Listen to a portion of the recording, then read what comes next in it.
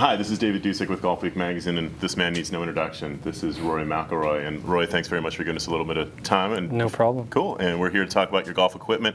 We'll start a little bit as it relates to the U.S. Open. Obviously, it's coming up here next week.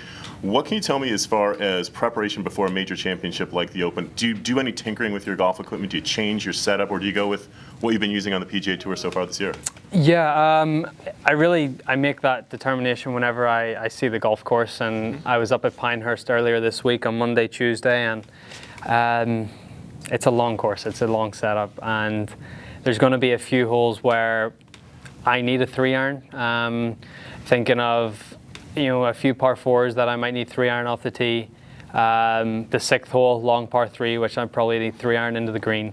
Last question for me. Can you picture a situation or a time when you might try and add, for example, a cavity-backed long iron? Again, I know that you really like the way that you hit your long irons and you do it especially well, but I know that there's a lot of guys, some you'll know, another Nike player has several different types of irons that comprise his one set. It makes it just a little bit easier. Have you tinkered around with that type of idea, maybe a 2-iron or a 3-iron on particular courses that would be different from your blade? Yeah, I mean, I've got a 2-iron in the Pro Combo set, and that's worked for me in a few different situations, like an Open Championship or something like that. And I do actually have a 3 and a 4-iron in the Pro Combo set as well that I've tried and I've tinkered around with. But as I said, I feel when I'm swinging well and I'm comfortable with my game and my swing, I feel like I can get the 3 and the 4-iron up high enough that I don't need to go to a cavity back or something. It helps me get the ball in the air a little bit more. But